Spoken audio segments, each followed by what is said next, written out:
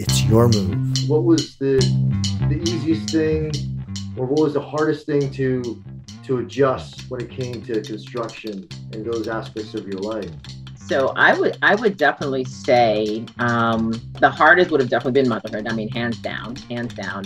Having a child during any career is difficult, but construction, it was very, very different and very difficult because at the time we didn't have like what you have now. And Turner was, was always open to adjusting, right? Because one of the things that Turner's was trying to do and has done very successfully is how to retain women, and then furthering that along to create spaces for women and for mothers is, has done just that in terms of retaining women and allowing for flexible hours. So that was another thing that I was able to do.